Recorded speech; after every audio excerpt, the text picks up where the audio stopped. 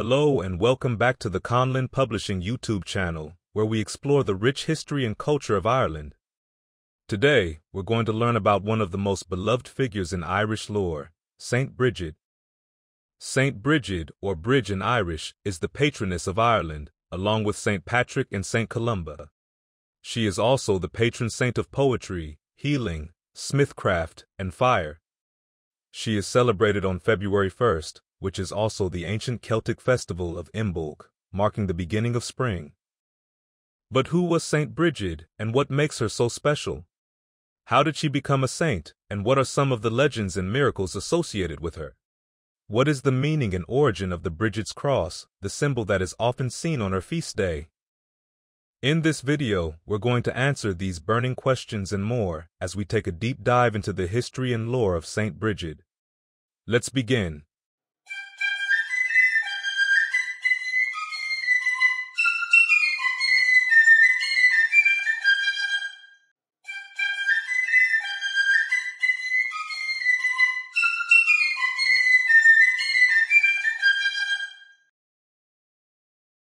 Born in the 5th century AD, in a time when Ireland was transitioning from paganism to Christianity, St Brigid was the daughter of a pagan chieftain named Duach and a Christian slave woman named Brusha.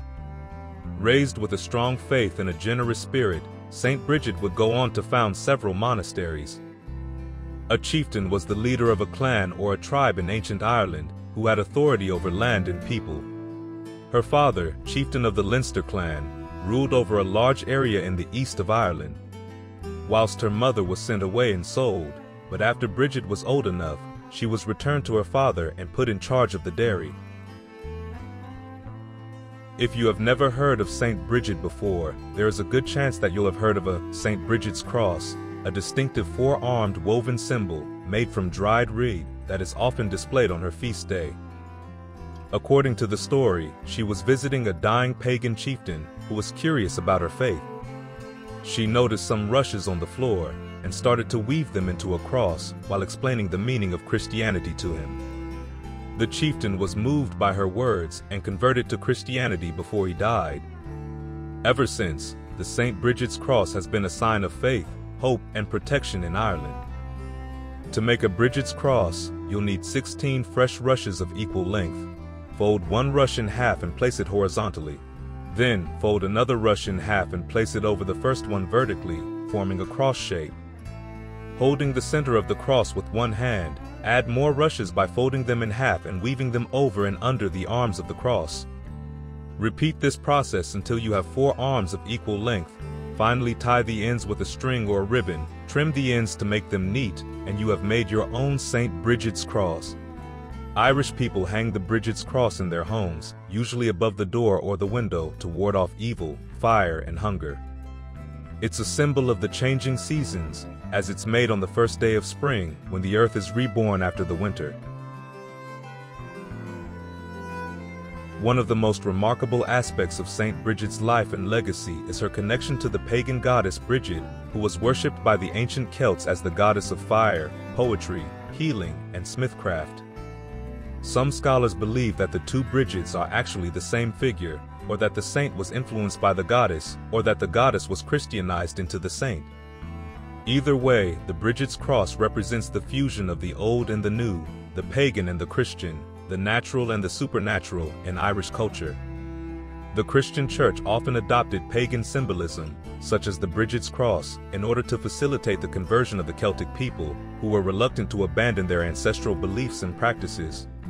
By incorporating elements of the native religion into the new faith, the Church created a syncretic form of Christianity that was more appealing and acceptable to the Irish people. This was a common strategy in the Christianization of Europe, as the Church tried to assimilate and transform the existing cultures and traditions of the various peoples it encountered, rather than to eradicate them completely. Ireland was one of the last pagan countries in Europe to convert to Christianity, along with other regions such as Scandinavia, the Baltic states, and parts of Eastern Europe. The process of conversion was gradual and complex. It took several centuries to complete. The first missionaries to Ireland came from Britain and Gaul in the 5th century, and they were followed by others from different backgrounds and traditions. The most famous of these missionaries was St. Patrick, who is credited with converting most of the island and establishing the Irish Church. However, he was not the only one, nor the first one to bring Christianity to Ireland. There were many others, such as St. Palladius, St. Columba, St. Columbanus, and St. Brigid, who played important roles in the spread of the faith and the development of the Irish monastic movement. The Irish Church was unique and influential in its organization, art, literature, and missionary activity, and it contributed greatly to the Christianization and civilization of Europe. For example, the Irish Church was organized around monasteries rather than dioceses or parishes. Monasteries were independent and self-governing communities of monks and nuns who followed different rules and traditions. Some monasteries were founded by famous saints, such as Patrick and Brigid, and became centers of learning, culture, and spirituality. Monasteries also had networks of daughter houses and affiliations, which created a complex and dynamic ecclesiastical structure. The Irish Church produced remarkable art and literature, especially in the form of illuminated manuscripts, metalwork, stone carvings, and poetry. Some of the most famous examples of Irish art and literature are the Book of Kells, the Ardagh Chalice, the High Crosses, and the poems of St. Brigid. Irish art and literature combined Christian and Celtic motifs, symbols, and styles, creating a distinctive and expressive aesthetic. It also reflected the intellectual and spiritual achievements of the Irish Church, such as its mastery of Latin, its knowledge of science and theology, and its devotion to prayer and contemplation. The Irish Church was a missionary church, which sent out many of its members to spread the gospel and establish new churches in other lands. Some of the most notable Irish missionaries were Columba, who founded the monastery of Iona and evangelized Scotland and northern England, Columbanus, who founded several monasteries in France, Germany, and Italy, and Aidan, who founded the monastery of Lindisfarne and converted the Anglo-Saxons. Irish missionaries are known to have also traveled to Iceland, Scandinavia, and even as far as Russia, bringing their faith, culture, and learning with them. St. Brigid had a close connection to St. Patrick, the Apostle of Ireland, and one of her fellow patron saints. St. Patrick baptized St. Brigid when she was a young girl, and he recognized her holiness and potential. He gave her a special blessing, saying that she would be the mother of many saints and that her name would be honored throughout Ireland. St. Brigid also attended St. Patrick's deathbed, and he entrusted her with his staff, which became a symbol of her authority and power. St. Brigid and St. Patrick are often depicted together in Irish art and literature as two of the most influential and beloved figures in Irish Christianity. She was known and respected for her kindness, compassion, and charity, as well as her wisdom and leadership. She founded several monasteries, including the famous one at Kildare, which became a center of learning and art. She also ordained bishops, wrote poetry, and performed many miracles. The monastery of Kildare, or Kildara in Irish, meaning the Church of the Oak, was the most renowned of St. Brigid's foundations. It was a double monastery, meaning it housed both nuns and monks under the authority of an abbess. St. Brigid herself was the first abbess of Kildare, and she appointed St. Conlon as the first bishop. The monastery became a major spiritual and cultural center, attracting scholars, artists, and pilgrims from all over Ireland and beyond. It was also famous for its scriptorium, where illuminated manuscripts were produced, such as the Book of Kildare, which was said to be so beautiful that it was the work of angels. The monastery of Kildare survived the Viking raids and the Norman invasions, but it declined in the later medieval period due to the rise of other religious orders and the suppression of the native church by the English. The monastery was dissolved in 1539 during the Reformation, and its buildings were destroyed or converted to other uses. Today, only the round tower and the cathedral remain, as well as a modern reconstruction of St. Brigid's fire temple, where a perpetual flame was kept in her honor.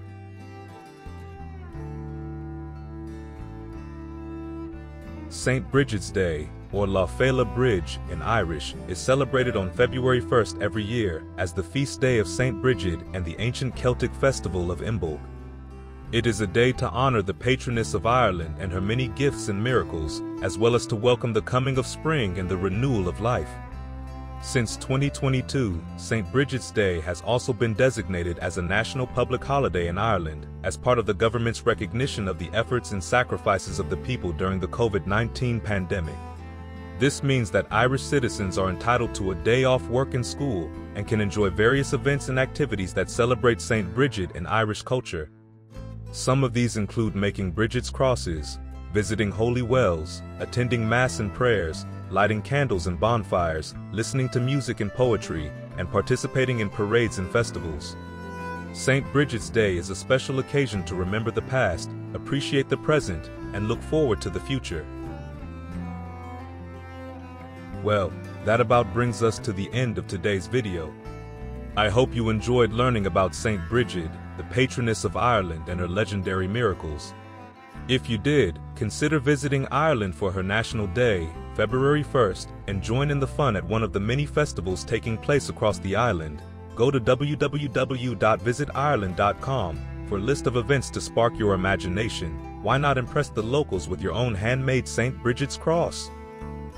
Thank you for watching. We really appreciate when we get a thumbs up on videos you have enjoyed. This helps us know what content you enjoy the most. Share it with your friends. If you enjoy learning about Irish history and mythology, check the pinned comments below where you'll find our full playlist. While you're there, let us know what you'd like us to cover next. Subscribe to the Conlon Publishing channel and support independent creators, and I'll see you next time. Goodbye and good luck, or as we say in Ireland, Slán agus Bannacht.